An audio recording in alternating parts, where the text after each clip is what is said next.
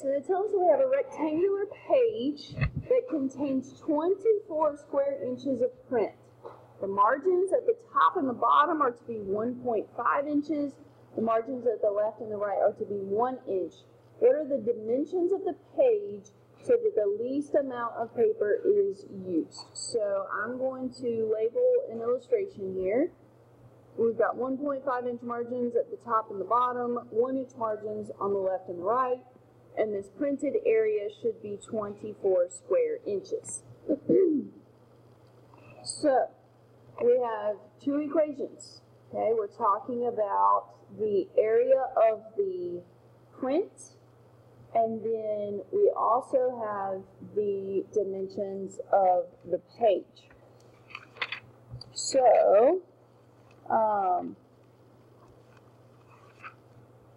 we've kind of got to decide where we're going to label our function here.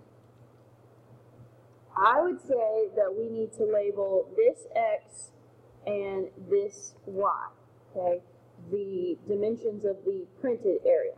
Okay, so we've got area equals x times y. That's the area we know. That's supposed to be 24 inches. We're trying to use the least amount of paper, so we're talking about the area of the paper. So we have another area formula, but this area is the area of the entire page. So this width would be x. It has an inch here and an inch here, so that would be x plus 2. And the height would be y. It has an inch and a half at the top and an inch and a half at the bottom, so this would be y plus 3. This is the area we're trying to minimize or optimize. So we're going to take the derivative of this, but it's got to be in terms of a single variable. Do y'all have a preference? Would you rather sub for x or y? It really doesn't matter in this problem. Sub for x. Okay. So that means we need to solve this other equation over here for x by dividing by y. So we're going to replace x with 24 over y.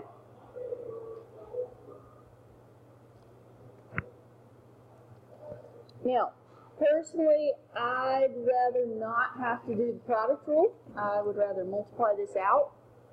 So we've got 24 over y times y. Well, that's just 24.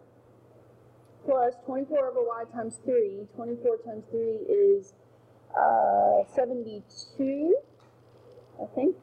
Yeah, 72 over y plus 2y plus 6.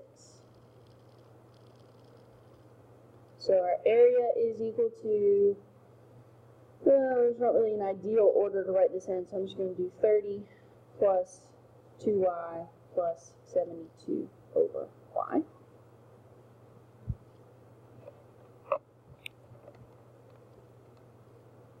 We're trying to minimize, so we need to take the derivative. A prime is equal to the derivative